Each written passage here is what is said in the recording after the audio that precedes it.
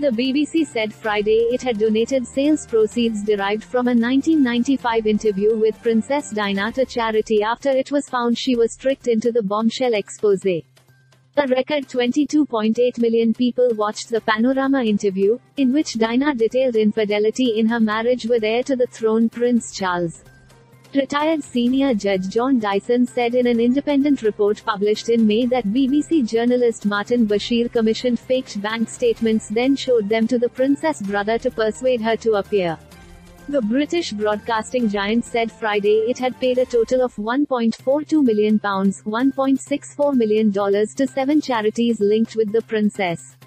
They include Homeless Charity Centrepoint, English National Ballet, Great Ormond Street Hospital Children's Charity, the Leprosy Mission and the National AIDS Trust. Given the findings of Lord Dyson, we think this is the right and appropriate course of action, said the corporation.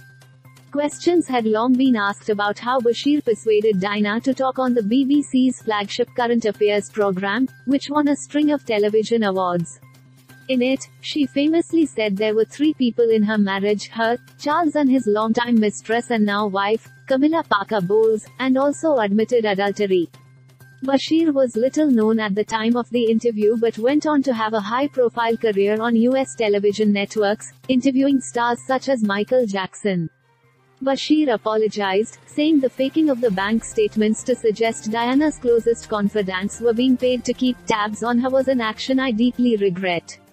But he maintained it had no bearing whatsoever on the personal choice by Princess Diana to take part in the interview.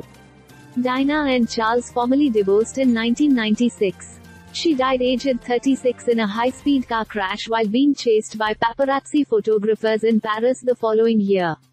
Charles married Camilla in 2005.